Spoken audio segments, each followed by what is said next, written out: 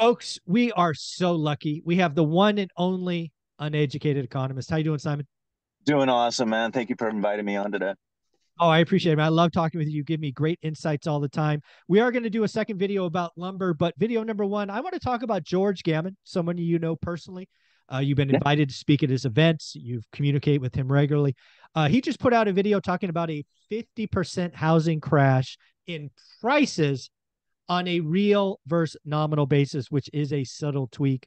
But you had a chance to watch it. I'd like to get your early reaction, what you thought of that. Yeah.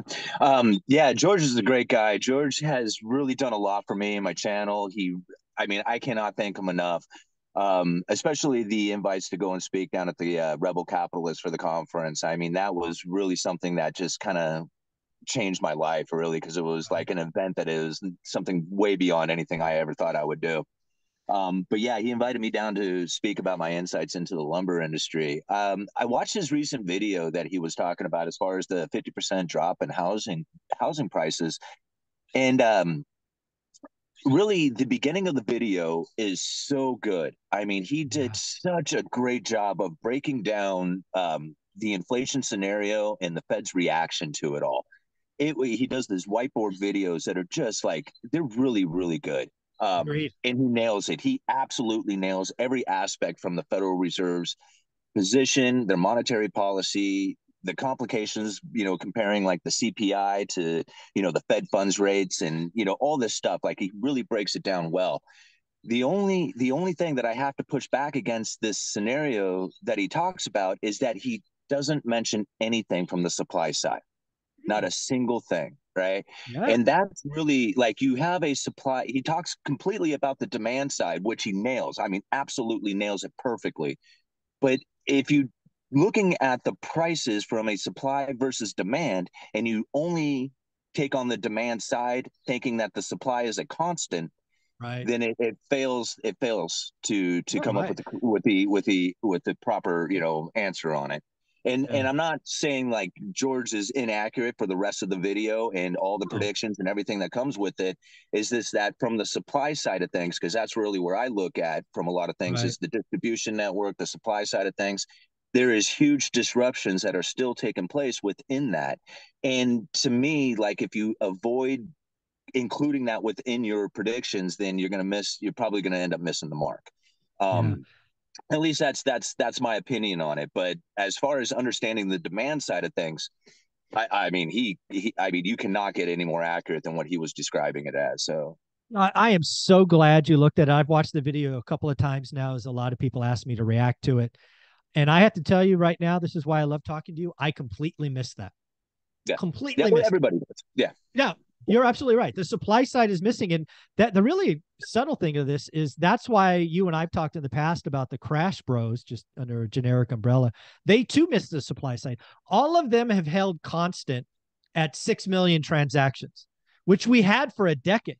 What they have missed is now we're going to do 4 million and likely do a little less than 4 million the next several years. So the constant assumption at 6 million doesn't hold water, right? If you were going to tell me somehow, some way supply would go up and we would do 6 million transactions, I'd go, Simon, prices are coming down. But we're not doing six, we're doing four. We might even do 3.8 or 3.7. That's a very different demand and supply equation. You are so right. yeah, yeah. Well, and I have a tendency to kind of just shrink these things down to a very simple form for me. I do retail sales, right? I work at a lumber yard. I do retail sales. I literally stand at a counter and ring up 2x4s for customers. I mean, that's literally my job. I do a lot of special orders for the store, so that's kind of like what my position there is if somebody needs like, special order doors or windows or needs specialty items tracked down, I'm the guy who goes and does all that stuff, right? There's other guys who do like the blueprint reading and the takeoffs and the house packages and stuff like that. I have done that in my past. I've done that kind of position, but I found that the position that I have taken now is the one that is best for me. Like it's less stressful. I make a lot of money doing it. It's like, it's also pretty difficult to do that kind of thing. Not to dive into my personal, but anyway, when I look at like the supply side of stuff, right? I have a tendency to just shrink it down to this a small item, right? Like I looked at the Fernco fittings when it came to the bullwhip effect, right? And how, misunderstandings of how much demand there is for a particular item gets obscured as it goes through the market. Like the wholesalers, the retailers, the distributors, the manufacturers, they all see like these odd amount of orders and gaps in production and stuff like that are happening, and so nobody knows exactly how much they really need. And so to truly understand this, like working from a retail position, I saw people panic buying, right? Yeah. So there was this little tiny plumbing fitting that held up jobs, right? It's just a rubber Fernco fitting. It connects two different odd sized pieces of pipe, and it's very important. It's like a $10 item, right? But it holds up like these Mm. excavators if they're putting in like or these septic systems or something, and they need to join these pipes. This one $10 part prevents them from completing their job, right? So Mm. all of a sudden, here comes the parts. They're coming back in because we had this gap in manufacturing and distribution and COVID and all that other stuff. So these parts start to come in. Well, the guys who were missing these things and holding up their job, they bought them all. I said, "Hey, man, I can get more of these things. Don't stress it." And they're like, "Oh no, we were out. We Not happening held up again. jobs. Never again." Right? So they buy all of them. Well, the next guy comes in, he doesn't have them. He sees that the shelf gets full. He buys all of them too. They only need one, but they're buying all of them, right? So Mm. now the computer algorithms, the distribution network, they don't Yeah. see that this is panic buying taking place, Right. right? They're all of a sudden they're just seeing this overwhelming consumer demand, right? Oh my And so they're God, like, we've okay, got the best thing in the world. Let's make more. that's exactly right. So they start pumping out a lot of these things, and all Yeah. of a sudden my shelf went from carrying typically two or three of these things to now I have eight, and they Oh, don't wow. sell, right? Shocking. Because Yeah. you're right, and so this is the bullwhip effect, right? And Yeah. this is Yeah. something that That truly is awesome. happens. Yeah, and this is how come like we saw a lot of issues that were taking place within the lumber industry. That was one of the things. I mean, I know we're going to talk about lumber a little bit, but it was where I noticed it first. I was just like, man, this is a complete inventory breakdown followed by a mass stimulus package that wiped out inventory. This is not the money printer go burr that's causing these prices to go up. This is an inventory breakdown, right? Yeah. And Now then human everybody told me, psychology on top of that. Yeah. yeah, and then everybody, well, you have to think there was an inventory depletion taking place back in 2019 due to, environmental conditions and stuff like that. We don't need to go into that part right now. But there was an inventory depletion taking place, and then COVID hit, even more inventory depletion because the mills were shut down, right? Everybody was handed a stimulus package, and they went down to the lumber yard and started building fences and decks and, getting ready to be locked down at their place and have a better environment to be in, right? So they were improving their garages or, adding additions or doing whatever. So it wiped out the remaining inventory that was out there. Lumber is very heavy and bulky. It's difficult to get it back through the system again, right? You got to cut the trees, mill it up, put it on rails, put it on trucks, have forklifts, have everything to move all this stuff all over the place. And distributing that lumber back through the system in an efficient manner was very difficult to get back into production again. Once it did, the lumber flows right through the system, no Mm. problem from beginning to end, and the prices crash. Boom, down to 400 per thousand. All the mills shut down again, and then Mm. inventory depletion starts to take place. And this is the bullwhip effect, right? This is how Mm. how it happens. It doesn't have anything really to do with the money printing, although that Mm. has a huge impact into everything. The distribution network, the inventory levels, the manufacturing of it, all this stuff was completely distorted. And when you have a distortion, imbalance of supply and demand, and you have an inelastic demand coming from the home builders, prices could really go through the roof. And that's exactly what happened. It's not difficult for me to understand this stuff. It Mhm. is difficult to understand it if you are only looking at it from the Federal Reserve money printing monetary policy, because you will see exactly how it happened if you look Yep. at from that direction. Money printer go burr, prices went up. What else do you need to know? All right. And so Yeah. if you just avoid the whole supply side of things, you will get your answers from the monetary policies Yep. why the lumber went up. But if you include the supply side to it, it's all of a sudden you realize, oh man, there's a much bigger picture and a much clearer picture of what happened. Yeah, I love it. I mean, again, I have an econ degree. Supply demand is two sides. We often talk about one or the other and miss that. So again, I freely admit I've watched the video several times. I've talked about supply and I completely missed that. So thank you for that. That was very, Yeah. very eye-opening. Yeah. I want to go You back to know, George and give him some of okay. his flowers because I think there's a couple of things in that video that he talked about that I was really happy with.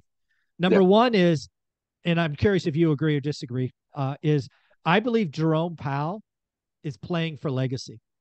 Right Yeah. now, his legacy is the transitory guy, and that's going to be embarrassing for his grandchildren. I believe Jerome Powell is looking at this like his grandkids, and maybe his grandkids aren't even born yet. He wants to go down in the books much more like Paul Volcker than Arthur Burns. And I think that was one of the first points of George's 3 points. And I agree with it. I think this is legacy. And what that means is he's going to go farther than people want. He's probably going to go farther than he needs to. And he's very quickly going to become the most hated person in America, especially if he raises rates next week, which I think he does. I think he goes up another quarter. So, yeah, I think this is legacy for Jerome Powell. Do you see it that way? No. Awesome. Tell me why not. Because I don't think Jerome Powell has any power. Okay. All right. And he's a voice for the FOMC, the Federal Open Market Committee. Jerome Powell doesn't make decisions on interest rates, right? He's not the one who's out there saying, like, I feel as me personally going to make this decision for everybody out there. It doesn't work like that. There's 11 other people who are going to be voting on this, and most people don't even have any idea on who they are. Like, I mean, I went and looked up their names, and right now I could probably guess maybe 4 or 5 of them, right? I mean, I went and like researched, who they were, looked at their Wikipedia page or whatever. Yeah. They're all just regular, economists academics like anybody else. They're nobody special, right? I mean, and it's funny about it is because when you look at their names, I mean, there's a couple of them that you would recognize, Michelle Bowman, who else is in there? I think John Williams. Neil Kashkari. Neil Kashkari. I mean, there's a few people in there that you see them constantly in the news. Yeah, so they're you CNBC favorites. Yeah. Other ones, you never, ever, ever even hear of them. You have no idea who these people are, or how they vote, or what they're thinking, right? Now, Jerome Powell, he is just the voice for the Federal Open Market Committee. That's it. He is basically speaking on their behalf. So when people say he's trying to be the Paul Volcker, he can't do that. Even if he wanted to be, he can't do that without the FOMC voting on it. Right. Okay. So no, like, I mean, shifting blame to Jerome Powell is like putting it on the Easter Bunny. All right. I mean, it's like, I'm serious. It's like there's no point in looking at Jerome Powell. I mean, you can look at it. I mean, you can look at the vote that he might do, but then you also have to think about the other votes that everybody else is going to be doing as well, because that's going to be the decision that is made, not what Jerome Powell thinks, right? All right. So that's why I don't I exclude all that stuff out of there. That doesn't mean anything to me as far as Jerome Powell. He's going to be the evil guy. He's trying to do this. He's trying to get the legacy, all that. No, that's not the way. Even if he wanted it, he has to have the FOMC vote for that. So perfect. All right. Number two, I thought was interesting. I think, and I've said this before on my channel, it'll be interesting if you disagree or agree again. I think the Fed has 2 tools. One is this meeting every 6 weeks where they raise or lower interest rates. And 2 is their voice, right? They have a microphone. They have a powerful position, and people put microphones in front of them. So they have their voice, whether it's Neil Kashkari or Mary, wherever in San Francisco, their voice carries weight and they use it. Absolutely. Yeah. And see, now I coined this term a long time ago when I first started my channel. Okay. It's called credible threats. I like that. I had not heard that. It's called credible threats. And now really, this is not new. This is something. See, I got this idea from a Ben Bernanke speech that was given back in 2001. All right. Now, Ben Bernanke back in 2001 gave a speech. I can't remember the exact title of it. It's something about deflation and preventing it from ever occurring here. Okay. Because they knew back in the day, back in 2001, before any of this crap had gone down. I mean, we're talking 20 something years ago, right? Right. They knew that they were going to be running into the lower bound of zero. Right. They knew that Fed funds rate would eventually hit zero and that the adjustment of Fed funds rate would no longer stimulate the economy. They knew it back then. And Ben Bernanke says, but that's okay. We have other tools that we can use. And now he didn't use the term credible threats. I came up with that, right? But now he used a story to try and describe what a credible threat would look like as far as being able to use it as a useful tool and monetary policy. He related it down to a little story that he had told about a guy who invents a gold machine, right? And with this gold machine, he can produce as much gold at will with very little power or energy, very little resource going into it. right? The moment that the information gets out to the market that this guy has this machine, the price of gold on the market would dump immediately out there just off of the mere idea that this guy has this machine before he even produces a single ounce of Mm-hmm. gold or even has the machine to do it. Just the credible threat alone would be enough to change the market's perception on it. Right? That right there is the main tool coming from the Federal Reserve. If you listen to the Federal Reserve on the mainstream media, you are getting credible threats. Like it. Go and read Yes. their speeches. Their Yeah. speeches are very telling of what they plan on doing. Right. So On their speeches purpose. are one Yes. thing, and the mainstream media is their credible threats in which that they're using for their monetary policies to guide markets. Love that. I love that credible All right. threat. I See, will this is another one that, like, I mean, I don't get me wrong. I love George Gammon. I love Peter Schiff. These guys are they're my heroes, right? But I came up with that credible threat theory when I started my channel. And, here Peter Schiff is getting open mouth yeah. committee or whatever. And I'm like, open mouth operations. And I'm thinking, guys, this is credible threats that I coined Yeah. years ago. Yeah. I'm going to start using credible threat and I will give you credit. I will give you Thank credit. you. I appreciate it. And I got it Awesome. from Ben Bernanke's speech from 2001 saying that this is the monetary policy tools that they would be using I today. think it's amazing. Now, I'm going to guess, just a wild ass guess. Yeah. You researched and found that speech. It wasn't like you stumbled. I mean, you didn't find it in 2020 or 2001. Sorry, No. I've 2001. had the speech for a while now. Here's the thing about my channel, Michael. Man, here's the thing. I'm not that smart, right? I'm really not that smart. I'm good at, like, problem solving things. I kind of put these pieces together and all this other stuff. My viewers are the smartest people in the world. All right. And Yeah, they send me this stuff. They're like, dude, check out this speech. Here, check this thing out. that's Whatever. Like, awesome. I mean, like the research, it's a symbiotic thing that I got going on with my channel. Like, I put That's out some awesome. stuff and people are like, hey, it sounds like, whatever the bullwhip effect. Yeah, And I'm reading the comments. I'm like, bullwhip effect. Yeah, I remember that. What is that? I go research bull, but that's exactly what's happening here, right? yeah, So it was like my fans were the ones I was describing what I was seeing. It was my fans who said, "Hey, yeah. what you're describing is this," and I go and research that, and then I'm like, "Yeah, you're right. That is this." And so, like, That's between so the two of awesome. us, we figured it out. Yeah, That is awesome. Yeah, your fans are amazing. I obviously watch your videos and look at the comments a lot. It's a lot of fun. A couple more things about the George Gammon video I yeah, wanted to ask about. Right near the end, he kind of nonchalantly, at least in my opinion, talks about having 10% inflation for 5 years, like it's a foregone conclusion. yeah. I don't see that as very I, likely. yeah, and that's the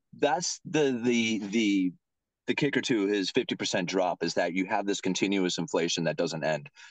Um, I don't see that. I don't Yeah. see that. I don't see that being the scenario taking place. Now, I'm not saying it doesn't. If it does play out where we have this inflation scenario that doesn't end and it keeps going, then I think George is absolutely 100% right Yeah, on and point. mathematically he's correct I if that happens. Yeah. Absolutely. So, the idea of what he is putting out there is correct if the theory of inflation doesn't end. Yep. I believe that it will end. And I think it's going to end very quickly and very shockingly to a lot of people. In the way that I see it, it's not like necessarily that inflation is going to end and everything kind of goes back to the way it was. Like that's not what I see happening.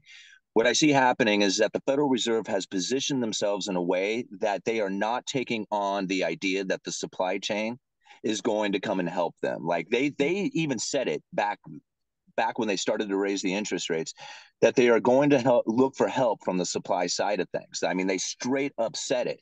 And I'm like, why in the world would the supply side jump on board with the killing of the demand?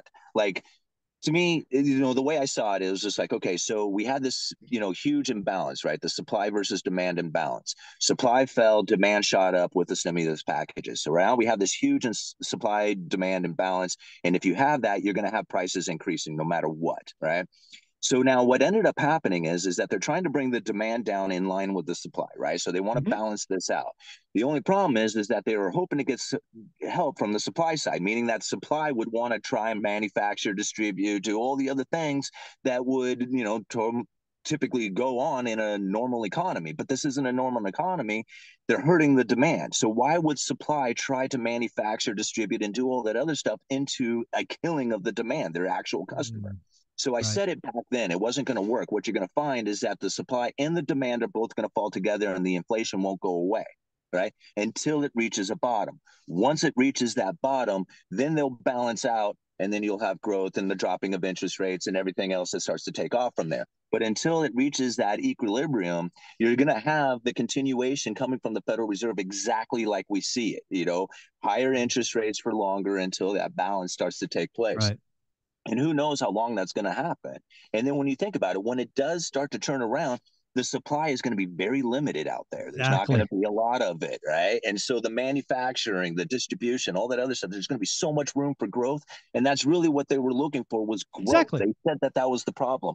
I mean, John Williams was talking about that back in 2018 in his speech of monetary policy for a low neutral interest rate world. They said that growth had fallen so dramatically around the world, and they had no idea on how it was that they were going to try and get this growth back. Well, guess what? When you take supply and demand down to the very bare minimum, now you got all kinds of room for growth, right? That's This is awesome. actually this is actually Austrian economics at play. They're trying to burn out all the debt undergrowth, right? They're trying to kill off the zombie corporations. They're trying to get rid of the bad debt that's out there. Once you get rid of all this bad debt, these bad zombie corporations, all this, even zombie people for the most part, who are debt saturated and can't really, advance themselves because they have, taken on so much debt. Once you wipe all this stuff out of there, then it's the green shoots that can grow, Yep. right? All of a sudden, you have all this room for Yeah. expansion.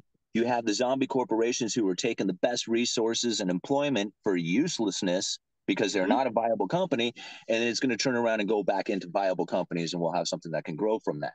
So it's really like the Federal Reserve is actually using like the free market to fix all this crap, right? I mean, it Yeah, I doesn't like seem it. like it because there's so much manipulation in there, but if you allow the free market to kind of work its way in there and destroy some things, because that's really what needs to happen, is like, you need some people to Yeah. to You need basically some pain. fail. You need some You know, pain. you need some Yeah. pain, right? And Yeah. this is, yeah. Anyway, Yeah. So the closing thought on George Gammon's video, at least in my opinion, was he didn't close with, if you believe this, this is what you should do. So again, I'll set it up. And again, we've already said I don't see 5 years of 10% inflation. But again, if you really see 5 years of 10% inflation, you should go buy a home today. You should go buy a rental home today. You're going to borrow 3 points or so, maybe 4 points under inflation. You're going to have fixed rate debt. Over the next 5 years, wages are going to go up because a big component of inflation is wages. Housing is 42% of CPI. So rents are going to go up about 50% in 5 years. You should buy a home and let the cash flow take care of you. Because again, in an environment where inflation is running rampant, debt holders win, asset holders win. And I think George missed the point of, if you believe me, and then there's this real crash of 50%, you should go buy a home because your debt collapses as well. I don't think he closed with that. um, yeah. I mean, I don't know. That kind of strategy is I don't know. To me, that's like it's a very nervous strategy, because you're basically basing your outcome on an external event to take place, and Oh, I that's totally that's agree. I'm just that, saying, yeah. if you believed, again, George said it, like it's like, if you think, if I believed we were going to have 10% inflation for 5 years, which I don't, but if I did, I would go borrow money at 6 or 7%, Yeah. fixed rate, no variable. But you know, there was Yeah. no I if mean, then.